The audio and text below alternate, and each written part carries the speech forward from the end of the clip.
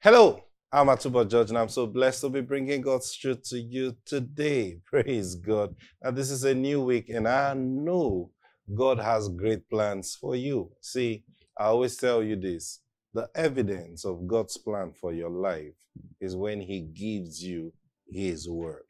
See, now His word communicates His thoughts to you.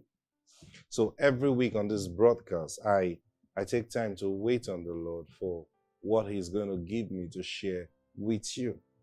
And so the kind of testimonies we receive, about how direct this word is to several people who have messaged us, tells me that we are hitting exactly where God wants us to hit.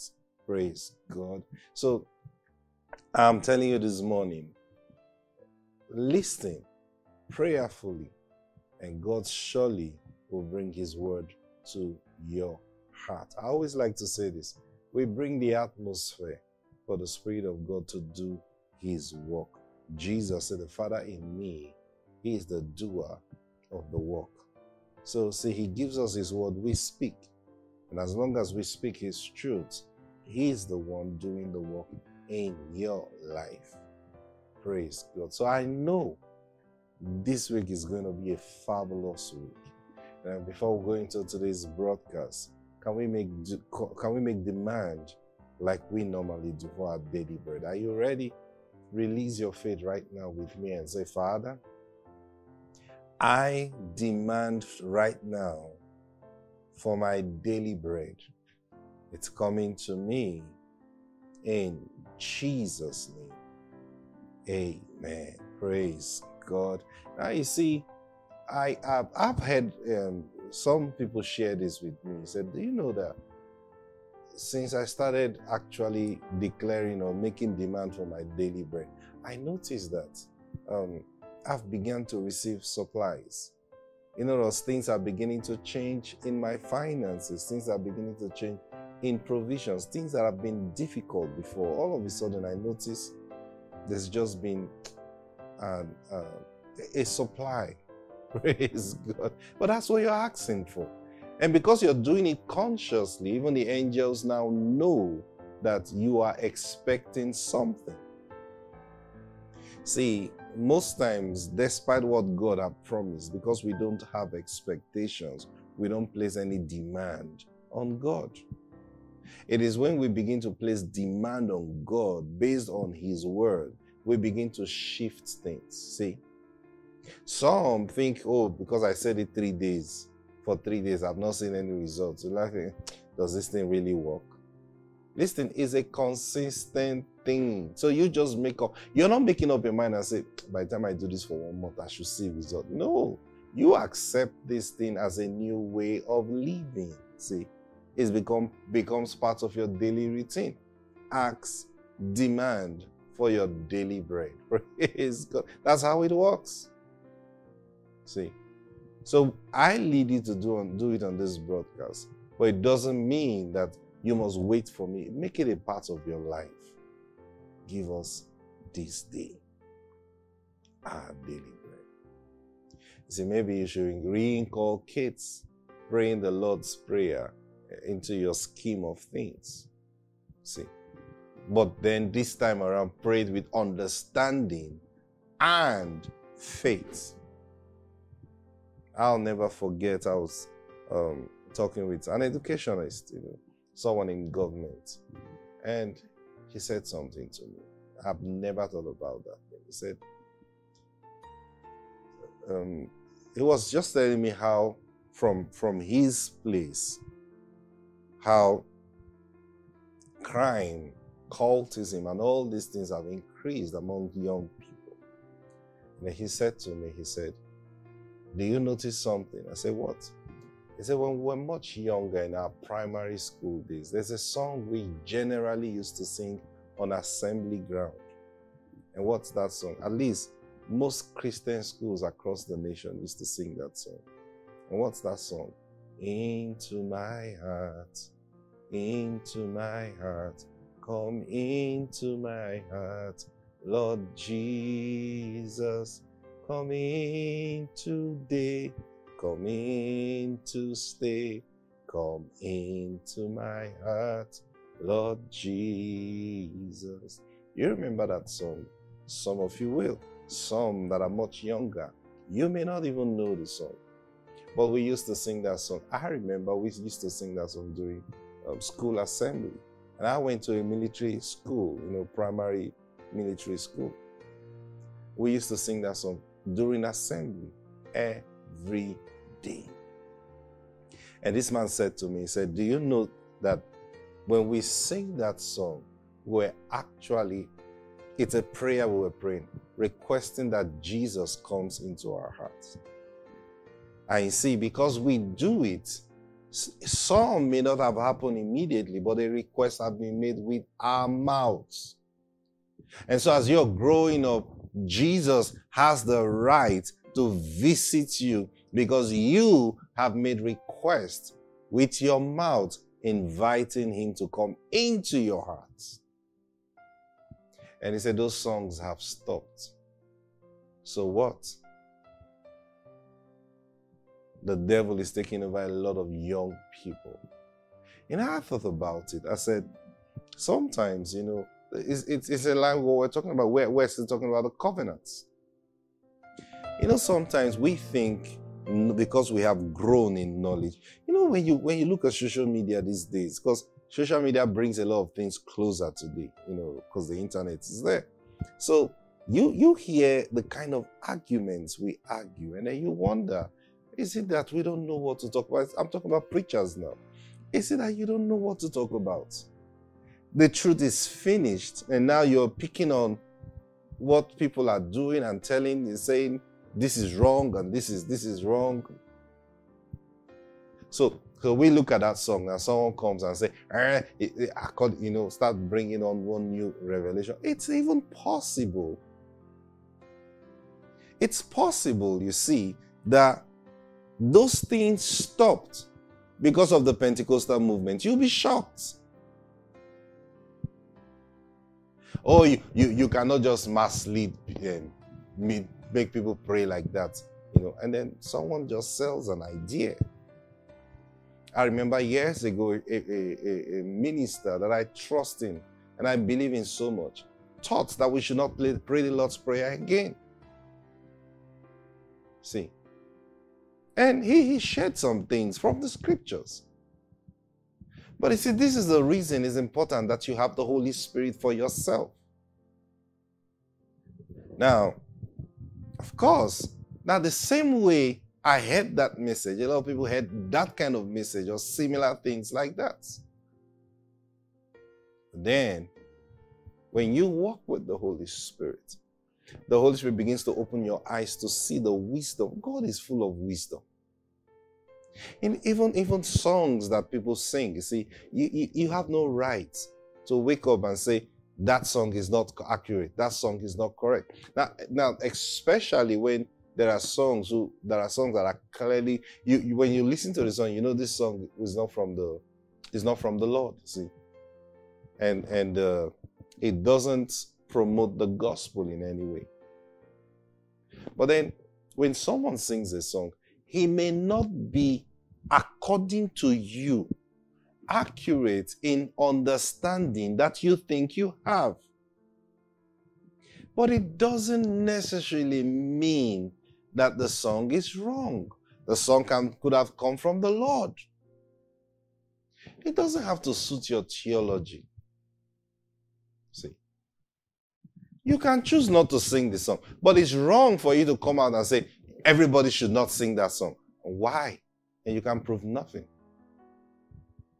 And you're trying to explain. That's your explanation that you're trying to give. If we wait some more, give us some more time, we'll even come to that point where we realize that the explanation is wrong.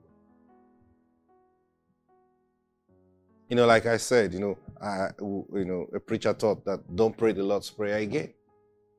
In fact, I even said it is wrong for a believer in Christ Jesus to pray the Lord's Prayer. Okay? Now, he was convinced about it. But then, personally, as I grew with the Lord, I had to come back to revisit this thing. How did I revisit? I didn't go to the Lord and say, Lord, should we pray the Lord's Prayer or should we not pray the Lord? Now, based on what the Lord was teaching me, and because because the Lord began to take me on a journey in understanding the fatherhood of God. Now that's what the core of my teaching always revolves around. Bringing you to that place where you understand the fatherhood of God in your life. And so as I began my journey with the Lord, then He began to show me a lot of things. Now that brought us to the purpose of the Lord's Prayer. And then now when we got to the purpose of the Lord's Prayer, I looked again, I said, hey, so why did this preacher say we shouldn't listen again? Now you go listen again to what he taught and the scriptures he shared. And then you're like, no. I don't think this was right. This wasn't right. See? Now it's even possible he has changed his mind concerning it. See? But then how many people will even be inspired in their hearts to ask? Because now the Lord began to give instructions. So He gave instructions like, look, on your broadcast, begin to lead the people listening to you to make requests for their daily bread according to what Jesus taught. See? Now there are people who will hear that kind of instructions, but because they have been taught wrong, will say, Lord, no, I can't do that too. Because we're not supposed to even pray this prayer. So if I take a line from that prayer, it will be as though we're praying that prayer. See? Now that's what Jesus said. He said, you err because you don't know the power of God, and you don't know the scriptures. There are lots of errors like that. So later you even come and ask yourself, so what was the purpose of that teaching in the first place? Was praying the Lord's Prayer doing damage to anybody? No. Just like some songs we sing. The singing that song, does it do any damage to anybody? No. The Lord Jesus is exalted. But then you now come. Now there are things that there are things that we sing that is wrong. Okay? So giving glory for what is not is wrong. So, of course, for example, this song we sing, you see me, I'm going in that direction. But I need to explain this to you so you understand where I'm coming from. You know the song we sing? For you are glorious and worthy to be praised, the Lamb upon the throne. You know that song? Now, that song, how beautiful, no matter how beautiful it is, you see that phrase? Notice it says, for you are glorious and worthy to be praised. So the song itself is a song of worship, okay? So you are worshiping someone, and then who's the person you're worshiping? You now say, the Lamb upon the throne. Now, one day I was singing that song, and I heard the Lord say to me that there is no lamb on the throne. I paused, like, there is no lamb on the throne. I said, there is no lamb on the throne. What are you singing? Okay. So I had to go do some study and research. And truly, I realized, hey, now you see, worship, yes, but then whoever received that some beautiful song, but then you see, there is the imagination of the mind that was wrong. The Bible never spoke of a lamb on the throne because there is no lamb on the throne. See? So what do? I change it to the King upon that throne. Now that's the only line that has a problem in that song. Beautiful song. But that line, the lamb upon the... Now, because this is an act of worship, you are adoring. The person you are adoring must receive what you're giving. If not, the whole song is a waste. Okay? So now I'm worshiping one and I say, the lamb upon the throne. Because there is no lamb on the throne, my worship goes nowhere. Are you getting what I'm saying? Now, this is important. So, but then Some other songs we sing, I'm trying to remember one now. Several songs we sing, that people have come out to condemn. I can't even remember anyone. But you know what I'm doing? Then you look at their condemnation.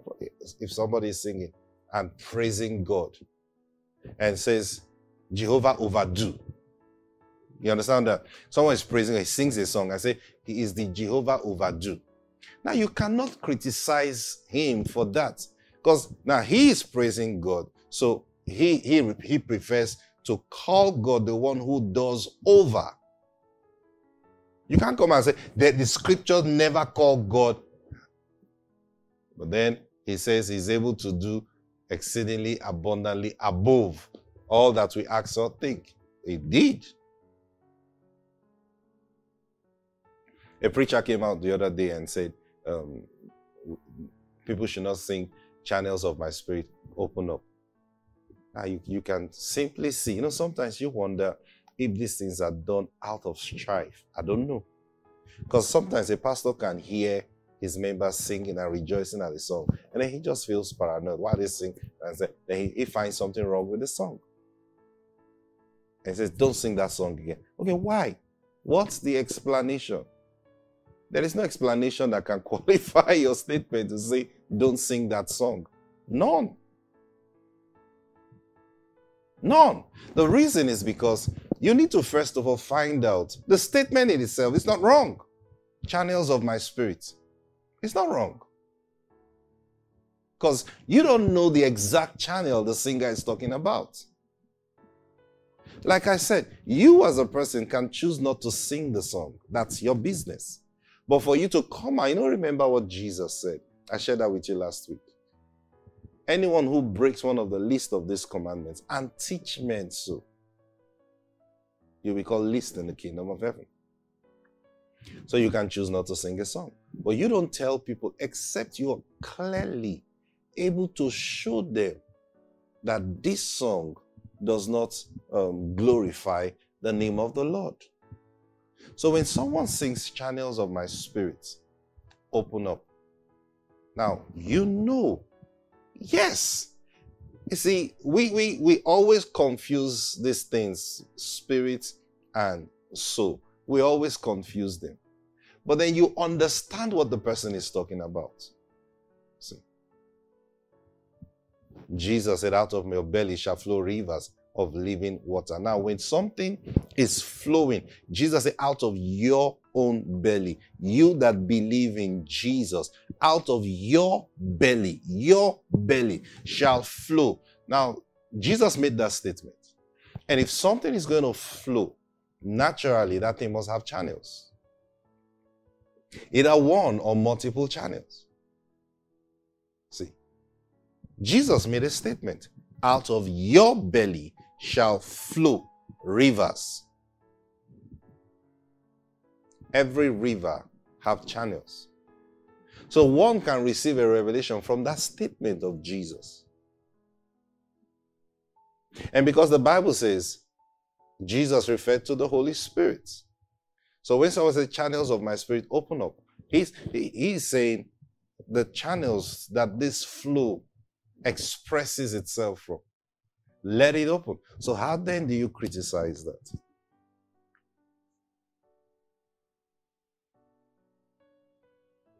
Several things, waymaker. God is not a waymaker. I mean, these things sometimes, sincerely speaking, may be born out of strife. That's my own conclusion. Because the explanations are, in truth, they are baseless. When you say Jesus is not the way maker, that's relative. Because we still preach Jesus as the one who makes the way. We will still preach it till tomorrow. So I, as a person, can relate with the Lord to the point where I think of it and I see the way. But then it's wrong for me to now come and say, I will not say Jesus is a way maker. Because even to me, when I lack wisdom, the Bible says, if any man lack wisdom, let him act. So I'm in a state, I don't know what to do. And I go before the Lord and say, Lord, I don't know what to do concerning this situation. We still do that till today. No matter how spiritual you are, you do it. Lord, what do I do in this situation? I seem to be stuck. And then the Lord gives you wisdom. What's that? He's made a way. He's made a way. He opens your eye to see what you didn't see before. He's made a way. So the person who received that song received it by the inspiration of the Spirit of God. See? So, like I said, like the one I described, the lamb upon the throne. Now that's clear. There is no lamb on the throne. There is no lamb on the throne anyway. In the book of Revelation, it says, I saw in the midst of the throne. In the midst of the throne doesn't mean you see. Because when you say the lamb upon the throne, you imagine a chair as a throne chair. You know, like we see earthly kings. And then you see a lamb sitting on that chair. You don't think about it. Praise God. The description John gave, he says, in the midst of the throne. Now that's because the throne of God is not a chair. The throne is not a chair. And people receive revelations. Oh, I saw the Lord sitting on the throne. And not because God actually sits on a throne. Nah. But it can pass when you say, I'm worshiping the King who's on the throne. It can pass. Because we know what you're talking about. We are worshiping a person. And the person is real. Whether he's sitting on a chair or not, there is the throne of God. But it's not a chair. It's God. Don't ever think you go to heaven and see God sitting on a chair. Nah. So let's be careful with these things and not start doing damage to God's children in such a manner that we create a wicked generation that will depart from the Lord. That's all I'm sharing with you today. Remember, we're talking about God's covenants. Praise God. My time is up. But I pray you picked one or two lessons from what I just shared with you. Don't get involved in some of these baseless arguments. They are unnecessary. You've got the Spirit of God in you. Let Him guide you. Praise God. I'll see you tomorrow. God bless you.